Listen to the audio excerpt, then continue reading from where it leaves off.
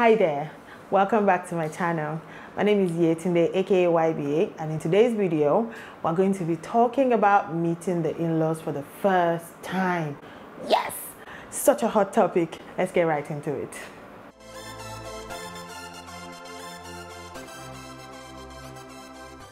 All right, thank you so much for coming back to watch me if you're an OG, and if you're new here, hi. Today's topic, meeting the in-laws, is actually it's from a comment I got. This is going to be the first in-law video. Apparently a lot of people want to talk about in-laws. In-laws are tricky. Yes, in-laws are not easy to navigate. Even those of us who ended up with in-laws that we like and we have good relationships with, it is still tricky. And so I'm going to do like a three parts, because we need to break it down. And 3 people actually asked me to break it down, and they all came from different perspectives. So we're going to break down the in-law thing into 3 parts, and we're going to talk about it in detail. Let me just say that meeting the in-laws is usually more nerve-wracking for women more than it is for men, and I'm sure we all know why. I mean, it's a man's world, the patriarchy, and many other things like that. Women are usually subjected to, I don't know, unfair standards more than the men are. Again, in the family system, especially the traditional family system here in Africa, Nigeria, and in a lot of tribes, the woman is not, the woman is seen as the one coming over to join this family. Honestly, most families, most men don't feel like they're a part of their wife's family. They're like, oh, I'm married from there. But most women, in fact, I know women who not just change their names, they also start saying they're from their husband's place. That's so just for another day. I do not understand it. In fact, your children are seen as the men's family's properties. I don't know if you understand. I don't know if you caught that debate on Twitter like some months ago before they banned Twitter, about where some Nigerian men were saying that their wife was not a member of their family, but their kids are. That's how bad it is for women in this part of the world. Very few men feel like that. Most of the time, they just feel, once I go there and I have a good job, I can provide. There's like a list of things. I've ticked the provider box. I've ticked like, I can support myself and her. I've ticked just a few things. I mean, they should be happy to have me. The only time you see men feeling jittery, and I say this, with my whole chest, is when the woman is from a family that is more affluent than theirs. Because, the whole provider thing now, they know they can't give the woman all the things, the luxury she's used to from her side of the family. So, that's when they feel somehow, and they're feeling, I don't even want to call it humble, more like intimidated. And so, yeah, that's what happens. But, I'm not here to talk about, the imbalance and the inequity of this whole gender thing.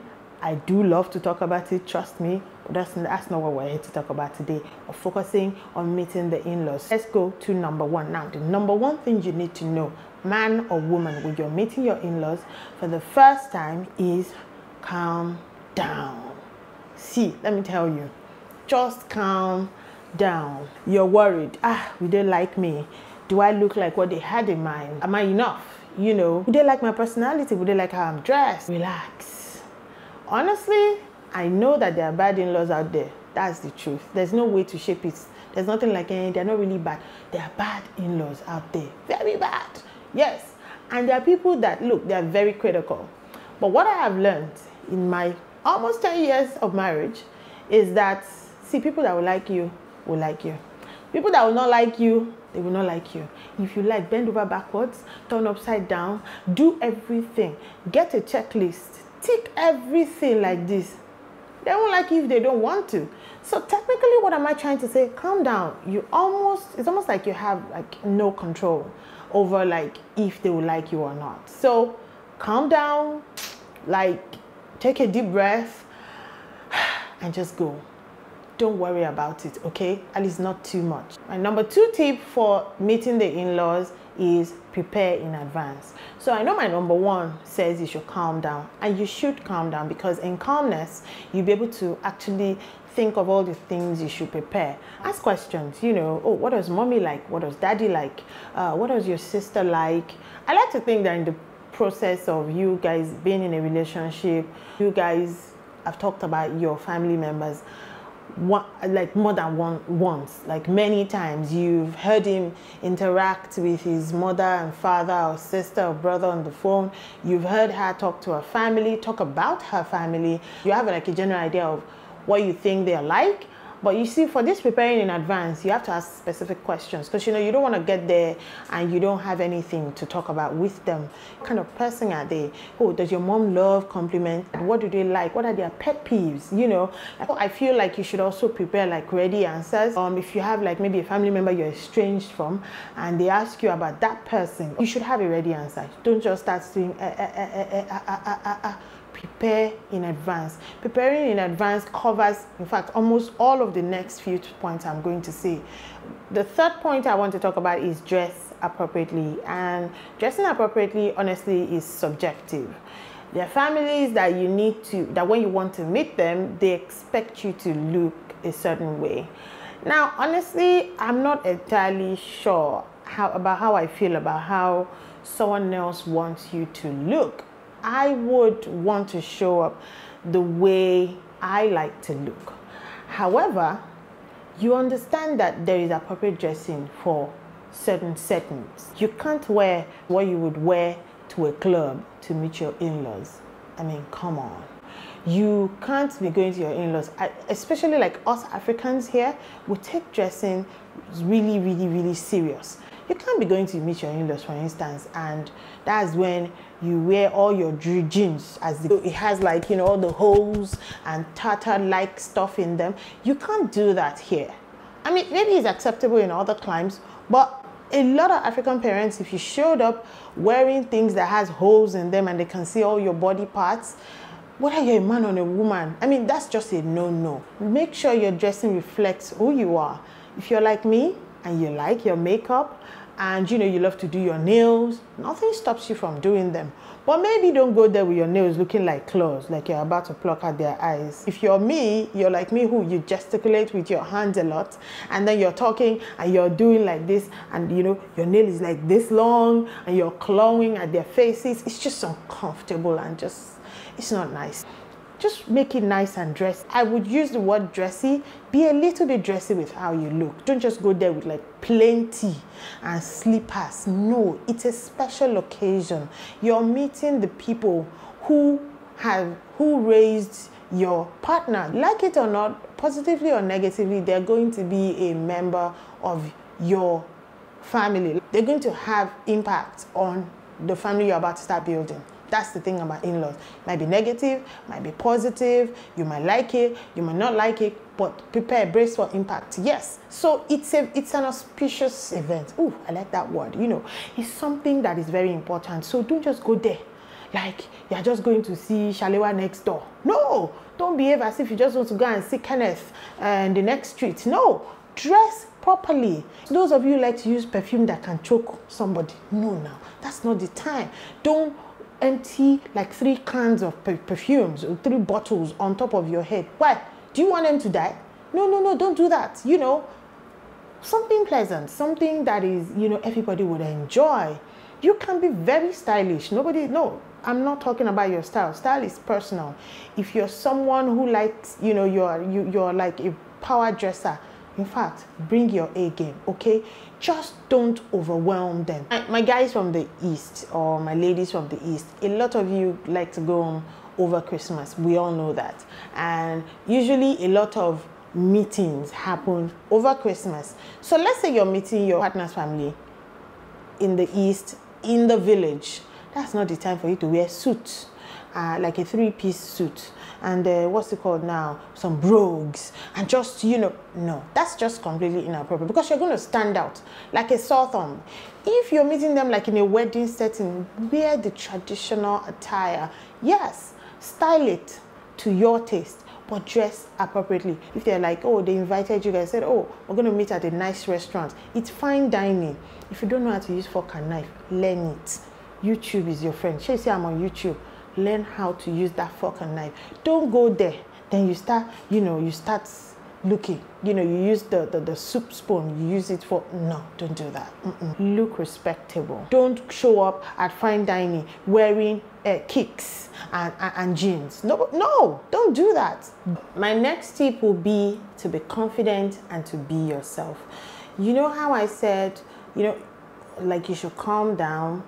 Don't try not to be nervous. I'm not going to lie, it's nerve-wracking.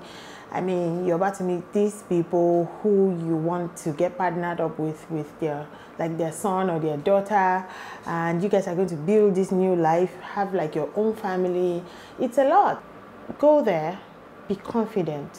When I say be confident, I don't mean to be overconfident. Like, don't go there and go and be jumping, You know who you are and show your personality. Don't be afraid. If you're someone that talks, don't go there and be quiet.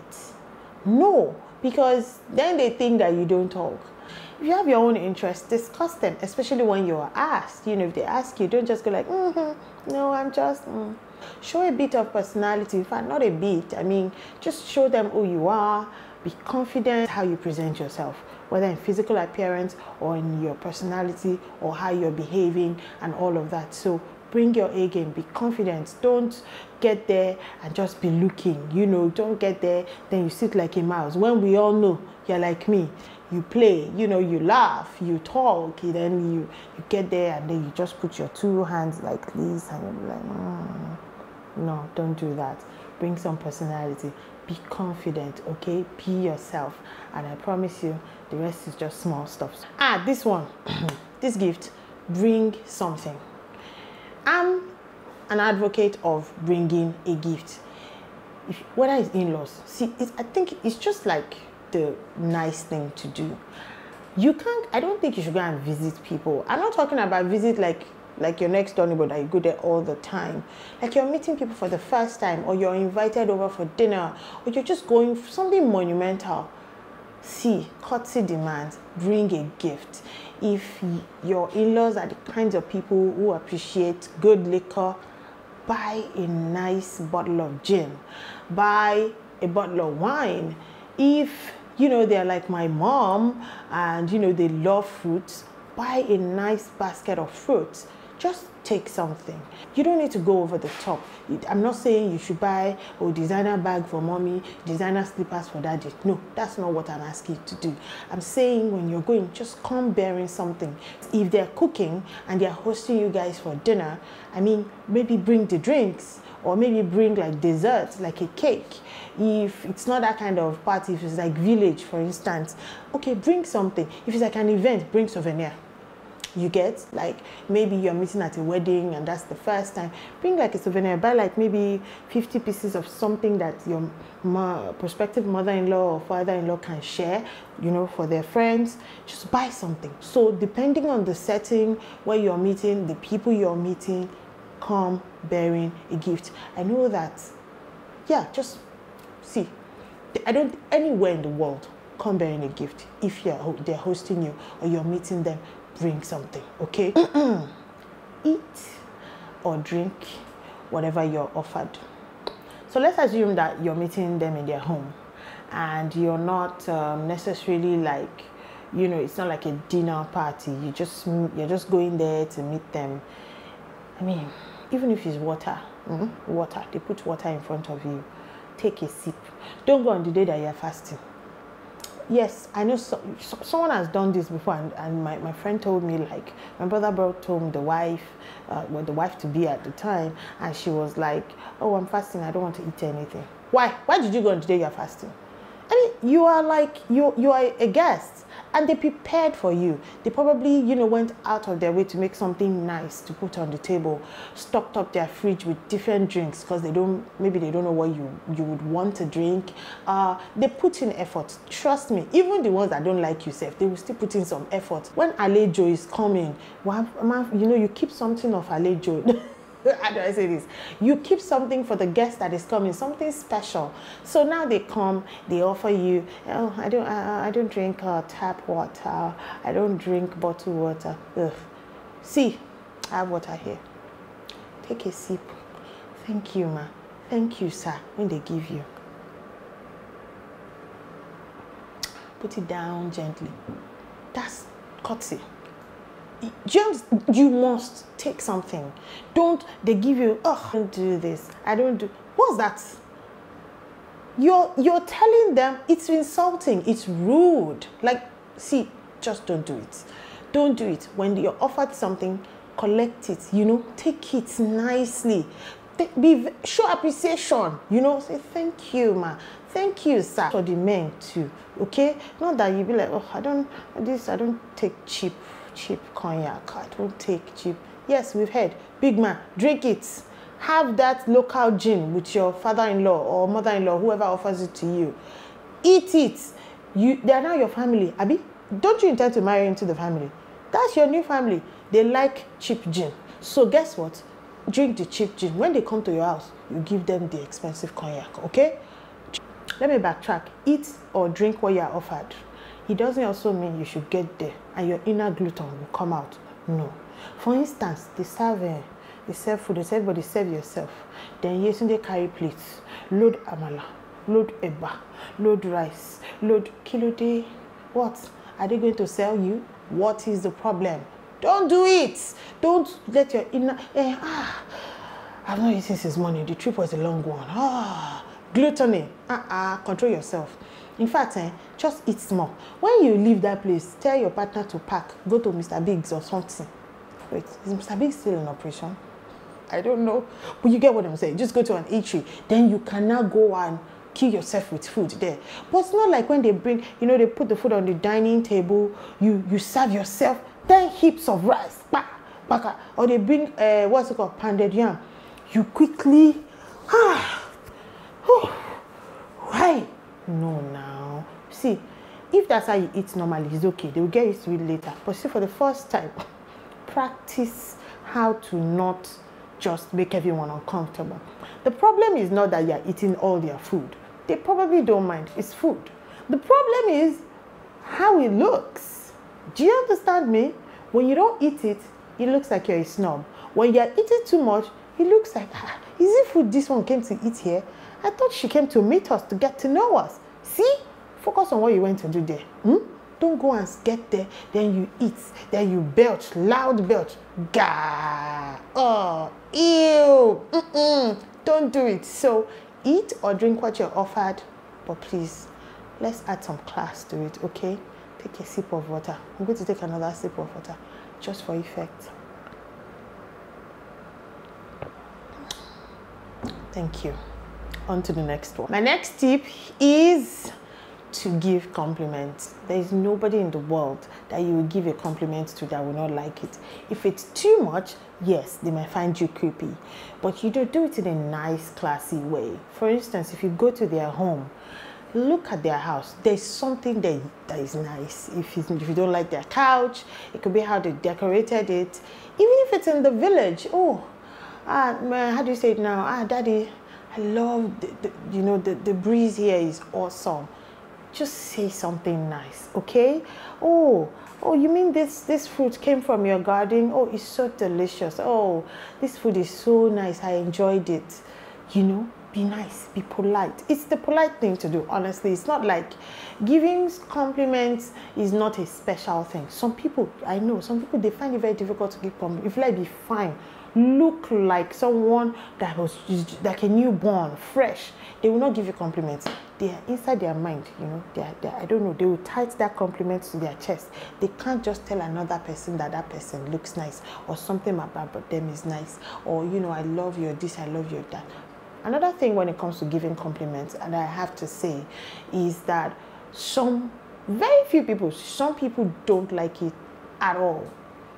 And when I say at all, these are like people who are eccentric. I don't know. It's something they don't like. So I like to think that everybody prepares their partner before you go introduce them, right? So if your parent has any pet peeve, anything, that they just don't like it, please, if this compliment that I said is part of the things they don't like, you need to tell your partner so that your partner will not listen to me and they will not go and start giving compliments.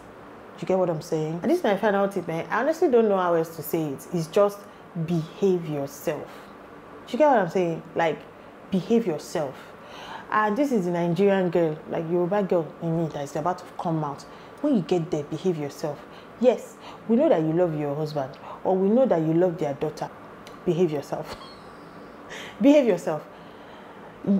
Meeting the in-laws for the first time, that's not the place for you people to be sitting on top of each other, for you to be groping each other, for you to be kisses, sloppy kisses, for you to be, doing over tight hugs. No, that's not the time where your hand cannot leave the back of his neck. You're stroking him like this, just stroking in front of his mother or his father while they are talking to you. They're asking you, oh, so yesterday, so what does your father do? Then you're stroking him.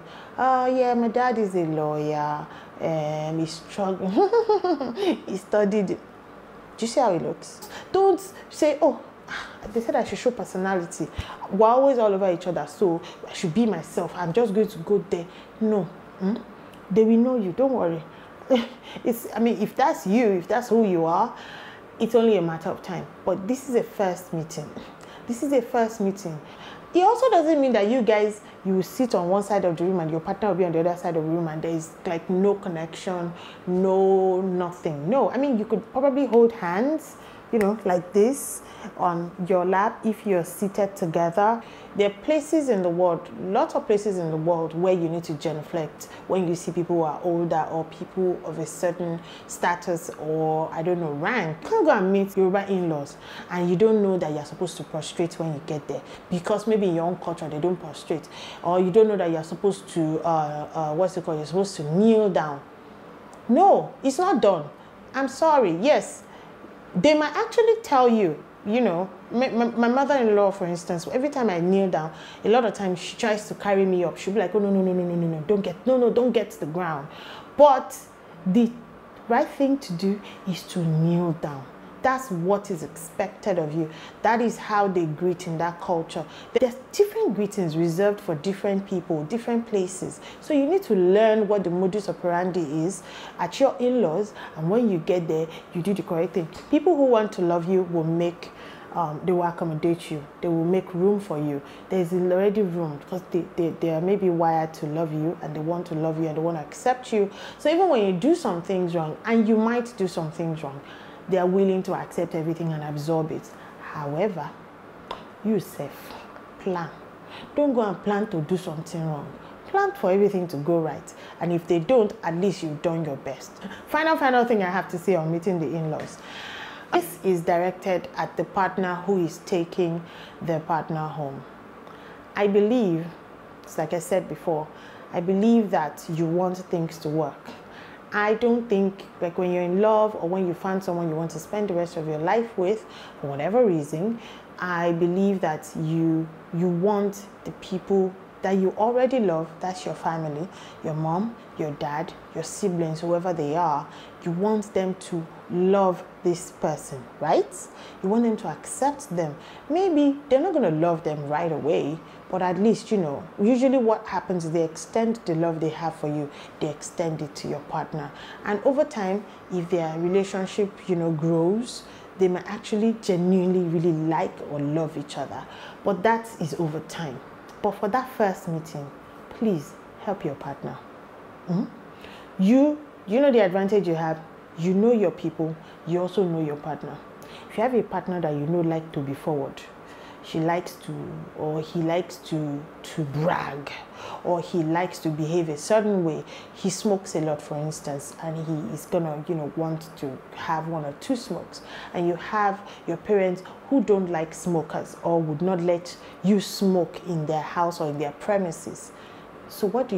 You guys need to talk about it. You need to prepare them so that they can, get their fix on before they come, so that they don't come here now and then everything is becoming awkward. So a lot of responsibility rests on you as a partner who is taking someone home to meet your people. I feel like, in fact, if that encounter fails, a lot of it is your fault. Yes, somebody was not prepared. Yeah, that's what I believe. Is either your parents were not prepared for the kind of person you're bringing, or your partner was not prepared for the kind of, people she's going to face, or he. And what has happened is you have left someone unprepared, and now there's going to be a problem. And you too, partner, after they have prepared you, you too, ask questions. If you have a partner that you know doesn't take things seriously, who might not even tell you anything, it's your job to ask them questions. I mean, you're the one who wants that kind of partner, so you have to deal with them. You have to ask questions, make sure you have details. And finally, just go, okay? Who go like you, go like you. Who no go like you, no go like you. And that's how I'm ending my video today. So on this note, don't forget to like, share, subscribe, and click on the notification bell on my channel so that you get all the good stuff as soon as I'm posting it. A video goes up every Friday on this channel, and I'll be seeing you next week. So bye for now.